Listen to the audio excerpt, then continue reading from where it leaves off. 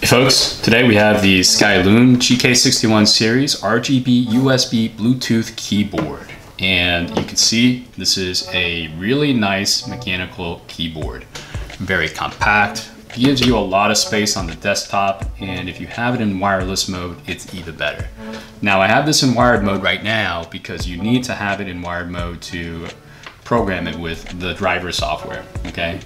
Now let's talk about the keyboard itself. The keyboard comes in a plastic casing. It's not a metallic casing, and to a certain extent I think that's better because it doesn't sound as hollow. Sometimes on keyboards, if you bottom out on a metallic casing, you can hear it kind of echo.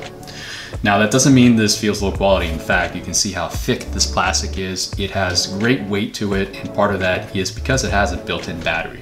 So you can see here, if I turn the lighting effects off and I hit the FN key, all right, the spacebar turns on and turns off the Bluetooth functionality. And you can switch between 3 different devices. So you can see when I hit the FN, the Z, X, and the C keys, I can switch between 3 different device channels and 3 different Bluetooth receivers, okay? Now you also saw the W key light up, and this allows me to select the different layers. So there's the default layer, which is on Q. I'm currently on layer 1, but you have 2 and 3, okay? What the layers allow you to do is it allows you to customize these keys so that you have the behavior that you want, and we'll talk about why you will need to do that, okay? Now, because I'm a software engineer, I had to remap these keys, and I have a couple criticisms of this keyboard. My main criticism after using it for several days now is that it is one key short from greatness. It is in every respect a really great keyboard to use, really comfortable, sounds great, feels great when you're typing, and you can type fast on it. It's just missing one key, and we'll talk about it. Now look, if you see here, right, if you're a programmer like me, you need this backtick key, okay? Now the backtick key is still okay because when we go into layer 1 mapping in the software, what we can do is we can change the default functionality of the escape key to be backtick, okay? That means that if you want the tilde, for example, you would do shift backtick, right? Now here's the problem. The escape key is okay because we can remap that so that the secondary function is FN escape, okay? The problem is with this key here, the up arrow, all right? So why is this a problem? Because if you type slash and question mark all the time, and because you're a software engineer, the problem is that you can't really remap that. So if you want to have arrow keys left, down, and right here, that's perfectly fine because you can remap it like I have in layer 1 by mapping these primarily as the arrow keys, okay? The problem is that you can't really have a dedicated up arrow key in this cluster here. You have to put it somewhere else to have a dedicated up arrow key. So what this means is that if you're navigating your code, you're navigating text files, whatever you're doing, if you want to hit up, you always have to hit FN and then this arrow key here to actually go up.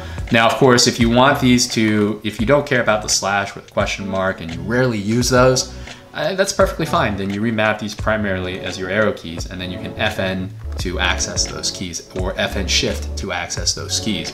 But for me, that's just a little bit too awkward. I use these keys too much to not have it mapped that way. And that's it. It is literally one key short from greatness. Because if there was a way to map a dedicated up arrow key, this would be the perfect keyboard, okay? Now, we're gonna take a look in the software how this works because you will need to number 1, plug it in, and you will need to download the driver software if you want to program the different layers. If you don't want to program the different layers, you can just plug it in and you're ready to go, or you can turn on the Bluetooth functionality and hook it up to your Bluetooth capable device, laptop, Chromebook, whatever the case may be. Now, I will say this, the battery life on this, if you're curious, the battery life is really so-so. You will get, with the lights off, I got about 1.5 days of constant usage. So I'm working from home. I use my laptop 8 to 10 hours a day, and I can tell you I got about a day and a half before the battery conked out. Okay, that's pretty good. You can charge it overnight and it'll be ready to go, but it's not going to be ready for you for a whole week. You will have to recharge it every day or every other day, depending on how heavy you use it. And if you have the lighting effects on, it might wear faster, okay? Now, to get the driver software, you have to go through this really tiny manual, okay? This, you can see here, the text in this manual is really tiny, and this is it. This is it. You have to read it very carefully if you want to understand how to use this keyboard. You're not going to get the most out of this keyboard if you don't read this software manual, okay? Now, all the ways over here on the very tiny bottom here, there's a link to download the drivers, okay? And we'll take a look at, again, why I docked 1 star for this keyboard. 1 star I'm docking because it's 1 key short from being absolutely perfect. But we'll take a look at some of the challenges of trying to get this driver software, quite frankly, so that you can do the mapping of the keys into different layers. All right, folks, so you can see when you go to the link that's included on the instruction booklet, one of the big problems is it's actually all in Chinese. So it's really not going to be easy for you to get these drivers. There's no English translation of this. But what you'll want to do is over here where it says this drop down here, you want to find GK6X Plus because that's the series of the keyboard that we have here, okay? And of course then these are just the driver versions. You click the red button to download it and you can install it on your Windows 10 device. I do not see, doesn't look like there's any compatibility with Mac OS, so that might be a challenge, but you have, of course, all your Windows devices covered, okay?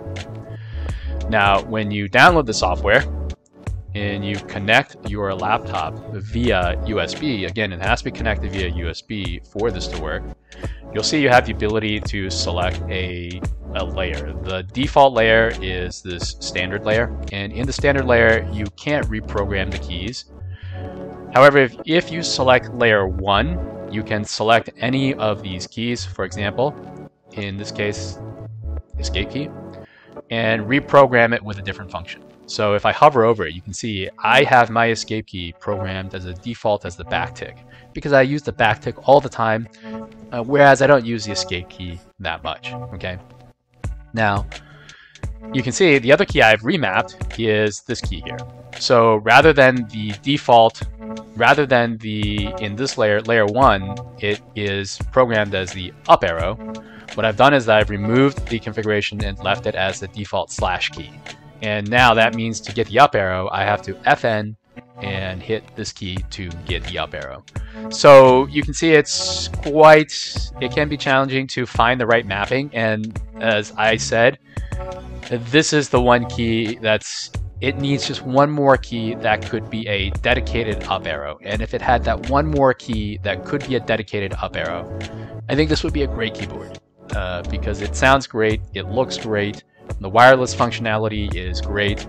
The link to the website, the instructions are a little bit iffy. The software, once you figure out what you're doing within the software, it's not that difficult. You can figure it out. You can remap the keys. You can build macros. You can customize the lighting if you want, right? So you have full control over what this keyboard looks like, how it behaves, and really customize it to suit how you want to use the keyboard, okay? Now, you have 3 layers that you can program on the device itself. So these are device layers, meaning that you don't have to plug it in to do anything. You program it, and that's it. But if you want to be able to do lighting effects, you want to do spectral cycles, rebuild these things, and program additional macros and so on, then you need to use driver mode. And for driver mode, unfortunately, you have to be plugged in. You can't use the wireless for driver mode, and it doesn't stay with the device, whereas these settings, layer 1, 2, and 3, are on board on the device, okay? Now, let's take a look at how this keyboard sounds. I have a typing test pulled up, and I'm just gonna go through this typing test so you can hear how it sounds.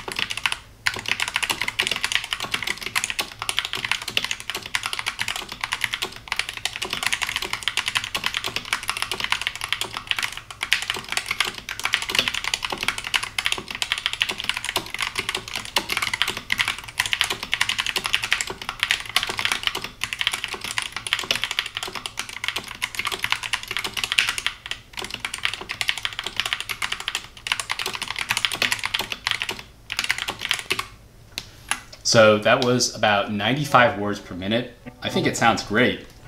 Overall, I would say that this keyboard is really fantastic. I've loved using it. I normally use a full-size Corsair keyboard. I've been using this for about a week just to get a really good feel for it, and I really like it. I really like the way this keyboard feels. It's great for everyday use. It's great when it's in wireless mode because there's really no signal lag, no delay from what you would experience in wired mode. But I think that if you're like me, you're going to have a hard time, a bit of a challenge, trying to figure out the right way to remap these keys. And you might be able to get it to work for you. You might be able to live with having the up arrow on an FN key. You might be able to live otherwise if you flip it around with the slash key on the FN. So I think you really have to think about what, before you drop the money for this keyboard. Think about what you can live with, right? Think about if you can live with hitting FN to navigate around the text documents that you navigate around. If you're primarily getting this for gaming, I think this is a great keyboard. If you're getting this for productivity work, think about it.